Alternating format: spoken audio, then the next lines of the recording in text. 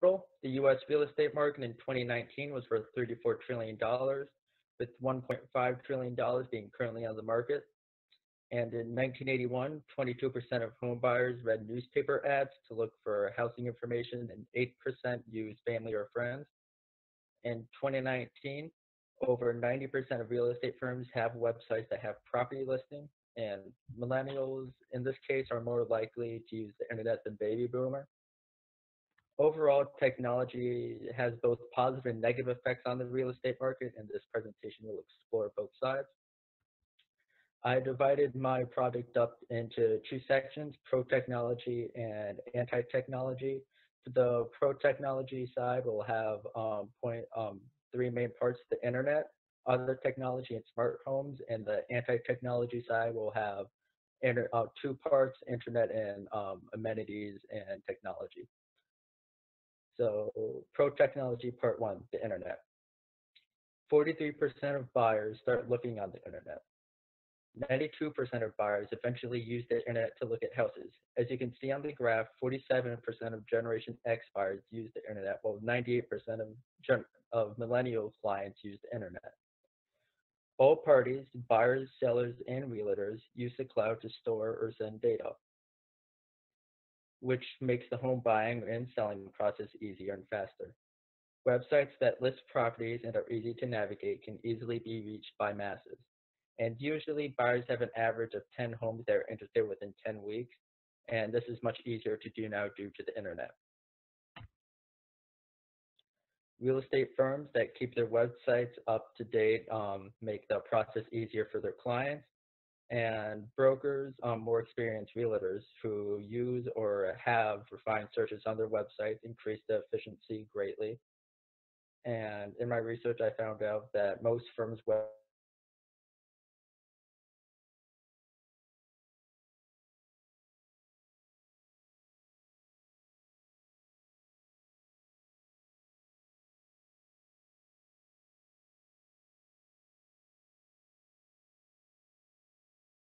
advertising and marketing is easier and more efficient for realtors. Social media was listed as the best tool by brokers for finding leads about homes for sale. 91% of realtors use social media, and as you can see on the graph, in 2018, 87% of buyers used agents, while in 2001, only 69% of buyers used agents. Before social media, a majority of agents were found by friends or family of the client, and this limited the number of agents used.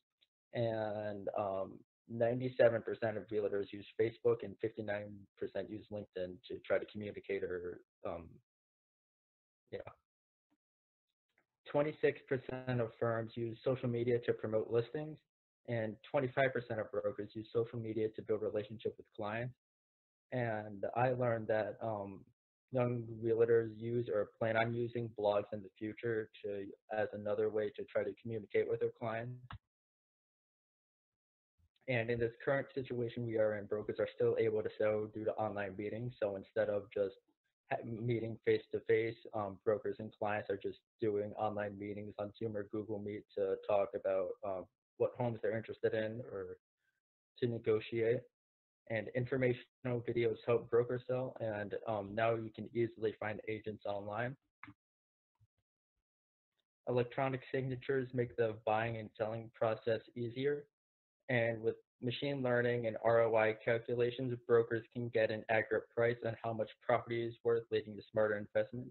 ROI stands for return on investment, and with ROI calculators, brokers can find out their commission.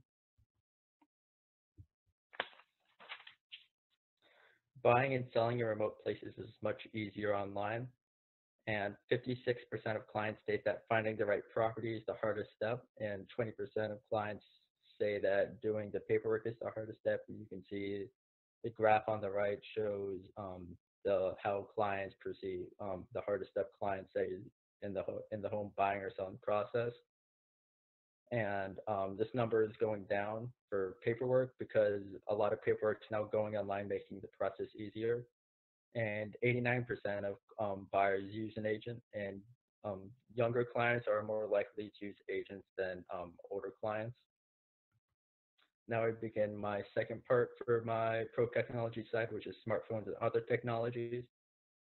It is the easiest of all time for clients and agents to communicate.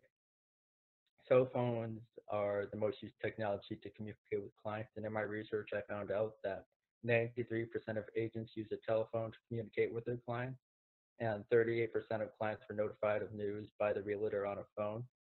And younger clients found their homes on a mobile device more than older clients. Three technologies that firms think are the most important is computers, email, and smartphones. At least 90% of realtors use their email, computer, or smartphone every day for work. And through research, I found out that 46% of clients consider an agent skill with technology an important trait. Only 27% of realtors still use postal mail to communicate with their clients, and 85% of realtors use texting to quickly communicate with their clients.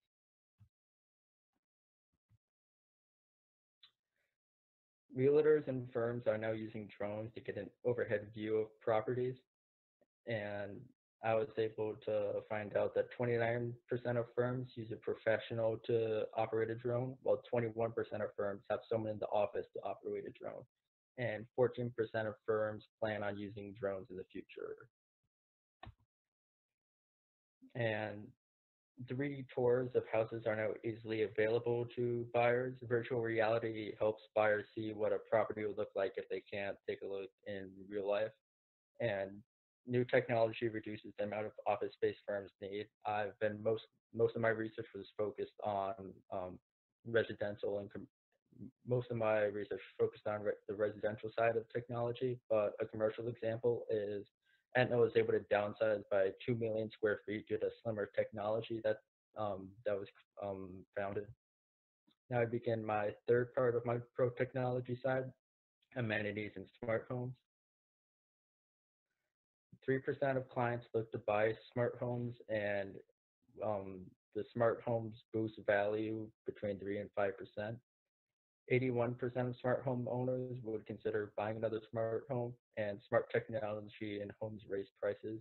Smart homes are basically homes that have built-in technology where on your phone you're able to control the temperature, you're able to have security, you're able to unlock your doors, control the TV, turn on the lights, and etc. Reasons clients buy new homes is because amenities, energy conservation, and environmental reasons. 13% of clients buy new homes, and these new homes are likely to have smart technology or amenities in them. And 21% of clients look for homes because of new amenities, and 10% of clients look to buy new homes for clean energy. Now I begin my anti-technology side, part one, the internet. Clients are seeing bloated home prices due to algorithms. Algorithms can be skewed because of areas or locations. Clients then have unrealistic prices and aren't willing to negotiate. An example of this is if a property is close to a lake, but they don't actually own the property, um, the location would raise the price because it says that it's close to a lake, but in actuality, it's not. So the client would have an unrealistic number. Um, Brokers and firms that don't update their website or mobile presence can struggle to find clients or customers, and these website updates are very costly, which might scare some firms. And smaller or independent realtors don't have the same resources as larger firms to maintain online presence. So a lot of large firms are able to dominate online, while smaller firms are kind of choking on the dust. 40% of all firms, commercial and residential, think that technology would be a challenge in the future. And some brokers are now focusing on technology more than their clients, such as realtors preferring predictive analysis over better customer relations. And realtors connect better with their clients face to face rather than online. And by seeing their client in person, realtors can help them find more homes or assist them better. And in my research, I found out that making appointments online can take multiple days, while face to face appointments can tour homes faster and probably make the appointments faster. And physically touring a house, um, is more credible than viewing online because you're able to see where a certain place, you're able to feel out the house instead of just seeing it online.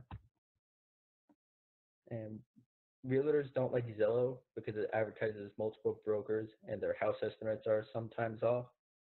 Zillow is an online website or app that lists properties that is mainly used and is the most used for online real estate. Trying to convert clients from selling online and getting professional help is very difficult. And in my research, I found out that electronic signatures could be forged by hackers, and this could cause the clients to lose hundreds of thousands of dollars. And on top of that, upgrading a mobile presence could cost hundreds of thousands of dollars for firms. And finally, um, older clients wouldn't necessarily look for new amenities or homes in their new amenities or technology in their homes. First-time buyers value the first-time buyers value the um, hold on, give me a second. Um, Getting accustomed to smart homes might be difficult or confusing to people who didn't own them before, and first-time buyers value the relationship in person versus online with their realtors.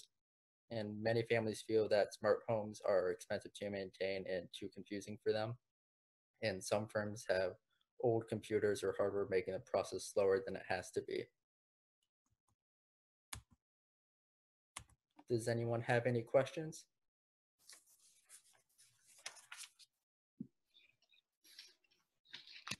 Nice job, Morgan. Were your results what you expected? Was there anything that surprised you from the beginning of? There were a few surprises. I would have thought that realtors would have really liked Zillow because it kind of allowed the client to see what houses are in the area, and it would allow and it would cut down the process. But by talking to my mentor, I realized that Zillow would focus more on larger brands that would pay more money to advertise on their website. And like I was talking about the algorithms, it would give that idea to clients that their property was worth more than it actually was. Yeah, I was really surprised by Zillow as well because I know that that's something that thousands, millions of people use in terms of real estate. So that's an interesting thought that, you know, if I ever look for a house, I may not be really looking at Zillow anymore. And it sounds like there may be some technology glitches there too that you mentioned. So that piece was really interesting. You mentioned a little bit about, I know we have some questions popping in and I'll read those aloud for those of you who are commenting and asking questions. Do you think that you mentioned something about kind of technology and social media, and I thought it was really interesting how social media is really strongly used in terms of finding houses and real estate. Do you think that in any way that could be hurting realtors and real estate jobs possibly?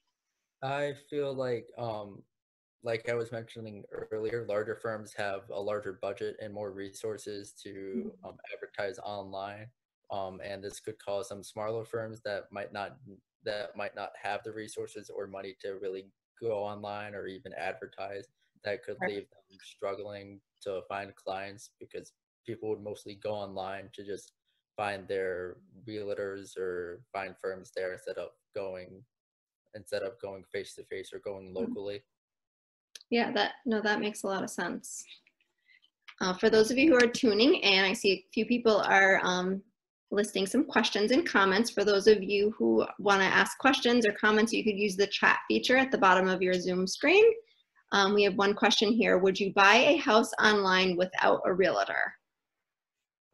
You possibly can. Some people are putting their houses on eBay. I personally wouldn't, due to some due to I'd like to I would like some help because I'm not a master in all the certain skills, or I'm not aware of all the certain background information that I would need to know. So personally, I would like to have an agent. I would not buy directly online. Valid point. This question is, who was your mentor and what did they do?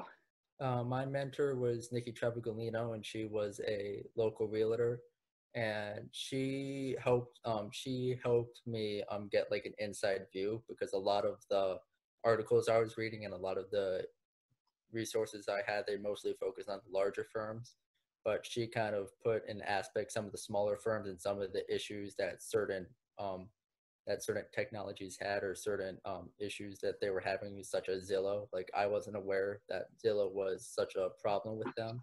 Mm-hmm. And then she opened my eyes to how Zillow could actually hurt the real estate market instead of helping them. Awesome. And Nikki is on the call here and she made a comment. Well done. A lot of research went into this presentation. And I think we can all echo that comment, that it's very clear that you covered many different aspects of real estate, things that we wouldn't even think about. So I'm really impressed. You did a great job tonight, Morgan. Thank you very much, and thank you for everyone for coming and listening. Absolutely. I'm going to move you back to the